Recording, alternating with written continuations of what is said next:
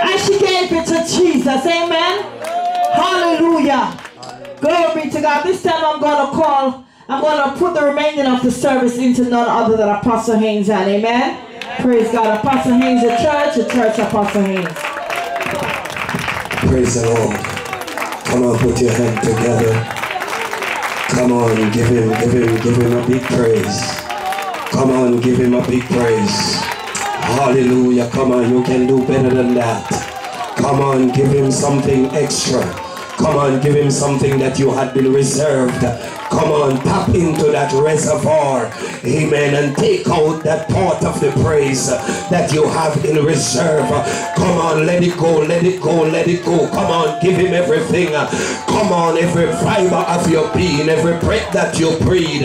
Come on, give him a high note of praise. Come on, let heaven know that you are still alive. Let earth know that you are still alive. Let hell know that you are still alive. Come on, open your mouth and let a high note of praise come off your lips. Come on and give him praise, give him praise, give him praise. In spite of it all, give him praise. No matter what it seemed like, no matter what it looked like, you got a praise on the inside. Come on, let hell know that praise is who I am, and praise is what I do. For when the praises goes up, the blessing will come down. Hallelujah. Thank you, Jesus. Glory to God. Amen. You can sit down in the presence of our God. Amen. I come to preach a message this morning, but the Holy Ghost spoke to me. I shall title my message, Let It Go. Glory to God. And the Holy Ghost shall go down into the book and give you everything and let it go. Glory to God. Somebody say hallelujah. Somebody said hallelujah. Somebody said hallelujah. Glory to God. Amen. Thank God for this privilege, amen, to have, amen, among us today none other than Archbishop Abraham, amen, MD, just like Abraham of the Bible, amen. And you know that if you carry that name, you have to be a person of faith. Somebody say faith. Glory to God. Amen. MD in the house, and also she is the director of My King's TV network worldwide. Amen. So you guys' faces is going to be showing worldwide. They're going to see you in Africa. They're going to see you, amen, all part of the world. Your face are going to be showing up. Glory to God. And Tabernacle Church are going to be showing up. And I want you to make sure you come back tonight. Archbishop will be preaching tonight, and tonight, amen, after I finish, she will give you some instruction what are going to take place in this service tonight. Don't miss this service. Amen. Praise God. So I'm going to run real fast because I feel hot. Somebody say hot. Somebody say hot, hot, hot. Glory to God. So I'm going to run, and I'm going to title the message according to this song that just played a while ago. It have changed, amen, the course of my message. I'm going to title it, Let It Go. So turn your Bible with me to, amen, Genesis chapter 50. Glory to God. And I will be just releasing and let the Holy Ghost have his way. And today, because I feel so good, amen, that the world is going to hear what take place. Amen. Glory to God. Somebody said amen. Amen. Thank you. And if you find it, let us read from the first verse of Genesis chapter 50. And we are going to see the father that tell Joseph, let it go. So we're going to title the message, Let It Go. Glory to God. Amen. And it reads thus, and Joseph fell upon his father's face and wept upon him, and he kissed him. And Joseph commanded his servant, the physician, to embalm his father, and the physician embalmed Israel. And 40 days were fulfilled for him, for so are fulfilled the days of those which are embalmed, And the Egyptian mourned for him 70 days. And when the days of his mourning were past, Joseph spake unto the house of Pharaoh, saying, If now I have found grace in your eyes, speak, I pray you, in the ears of Pharaoh, saying, My father made me swear, saying, Lo, I die in my grave which I have digged for me in the land of Canaan, there shalt thou bury me.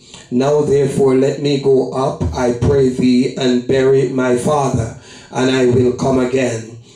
And Pharaoh said, Go up and bury thy father, according as he has made thee swear. And Joseph went up to bury his father, and with him went up all the servants of Pharaoh, the elders of his house, and all the elders of the land of Egypt, and all the house of Joseph, and his brother, and his father's house, only their little ones, and their flocks, and their herds, they left in the land of Goshen.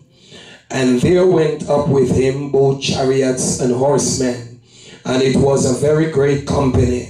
And they came to the threshing floor of Atad, which is beyond Jordan. And there they mourned with a great, very sore lamentation.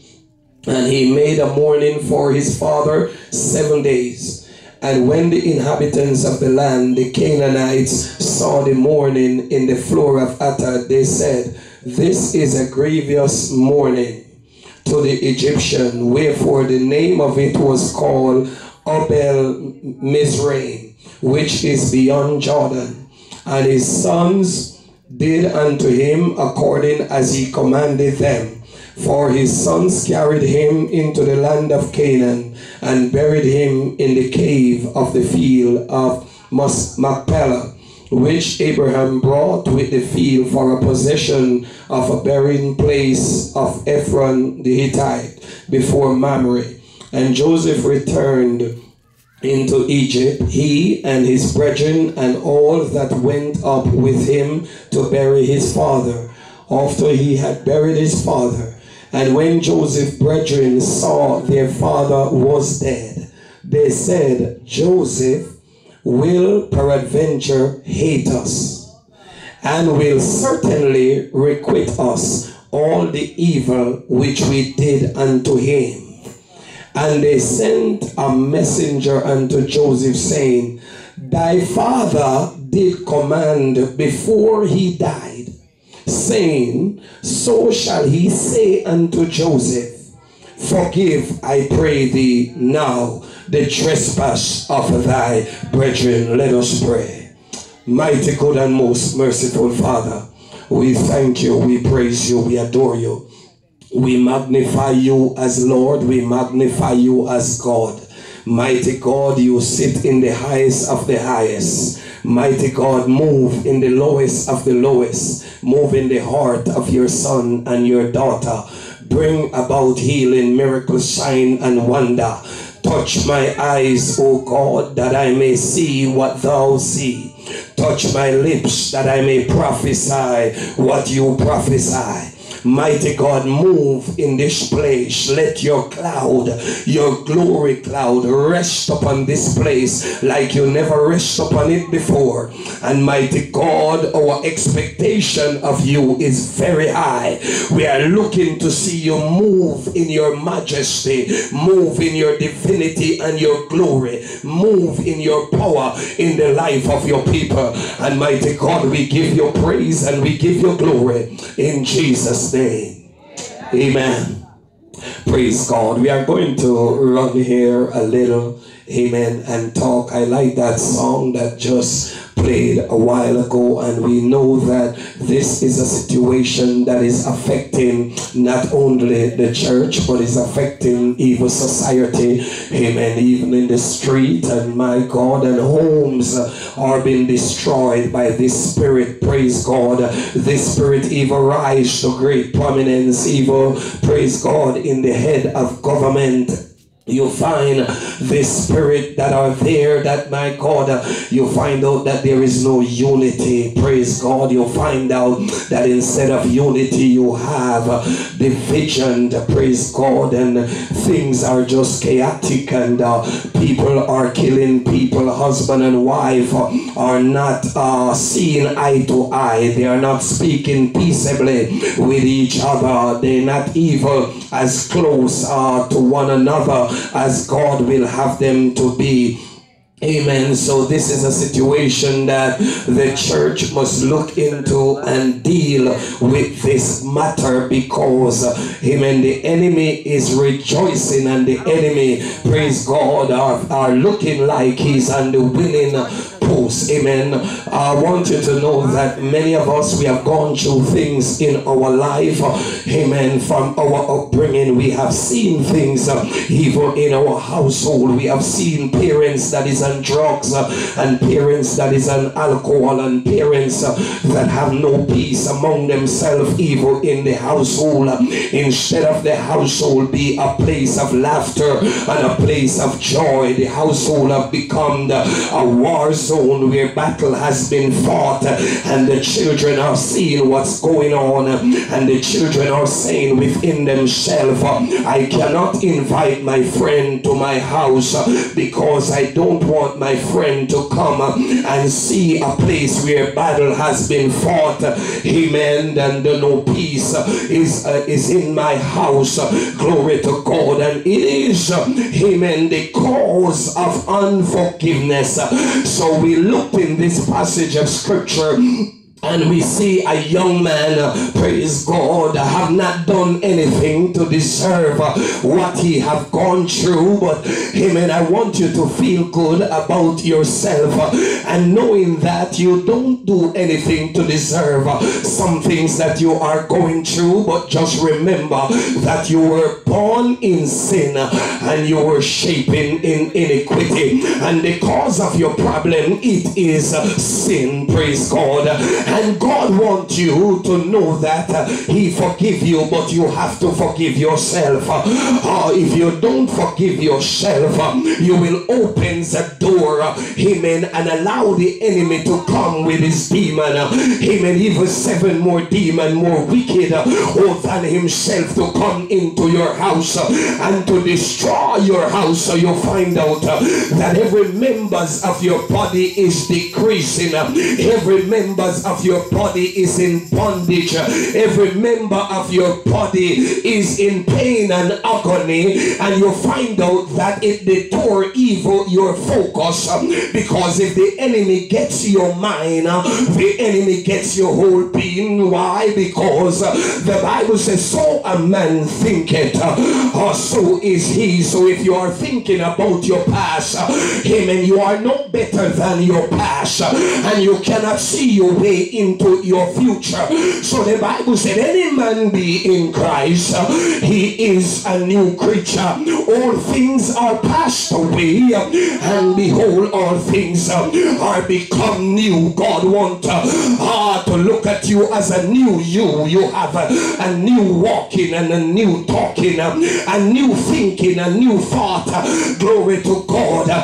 You got to let yourself know that you are not going to be the victim of your past, but you are going to be the victor of your present. Somebody hearing me, I'm not going to let my past dictate into my future, for the Lord said, I know the thoughts that I think towards you. It is a thought of peace and not of evil, to give you a bright hope and a bright future. Somebody turn to your neighbor and said, my future is bright. I passed the test of my past, and my past cannot dictate in my future, because I give God my past, and God take my past and put it in the sea of forgetfulness. He has put it as far as the east from the west. If you want to go and look for it, it is up to you. But I say, bye-bye world, I am gone. I say, my yesterday is past, and my tomorrow, praise God, it may not be mine, but as long as I'm in my today, I'm going to rejoice. rejoice. What is my rejoice? I'm free at last.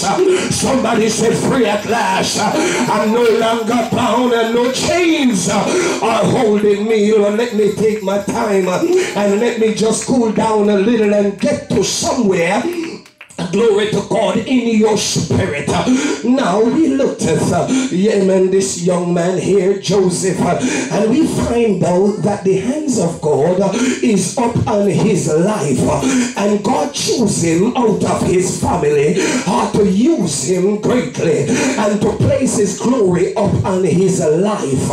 And it so happened that it creates a jealousy, amen, evil among his family.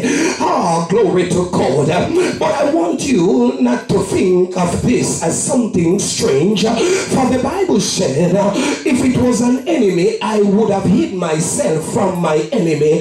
But it's my own familiar, my acquaintance, and my friends, glory to God, and them that I walk into the house of God with, them that kept holy days. I take communion with them. I praise and I worship and I pray, praise God with them. Those are the ones that will rise their heel, praise God, against me. And the Bible said the war begins in your house.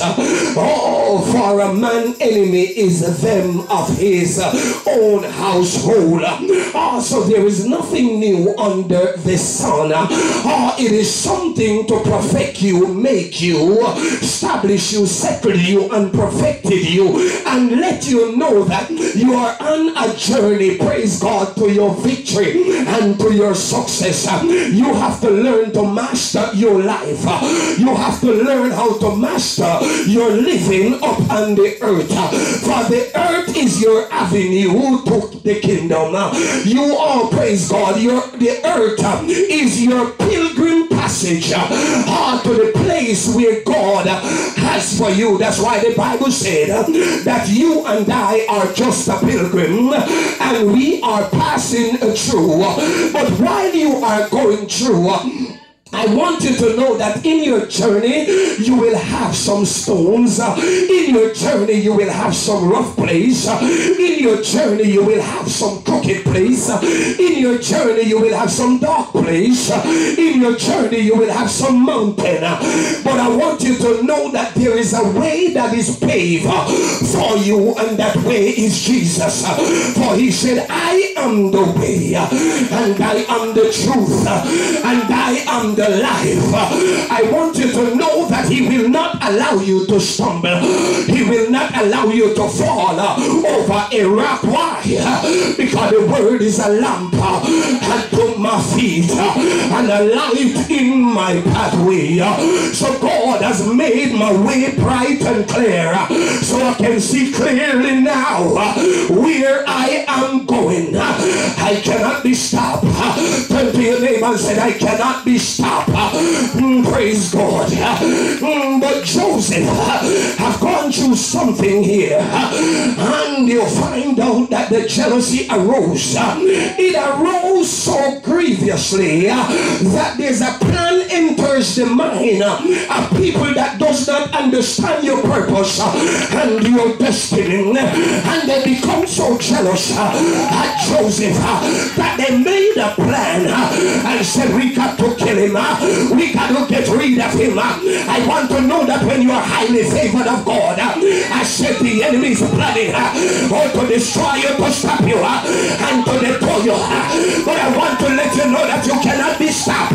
You cannot be deployed. Turn to your neighbor and say, whatever, I'm on my way to Canaan lands. I shall go to the pearly gate. I don't care if there's a Jebusite. I don't care if there's a Canaanite. I don't care if there's a parasite. I hear the Lord say, I have already destroyed them, and I'm giving you safe passage to go into your Canaan, a place that is flowing with milk and a place that is flowing with honey. Turn to your neighbor. I say, lose the battle, but win the war. Oh, glory to God. For the battle is not yours, but it belongs to God. Your hand is too short to box with God. He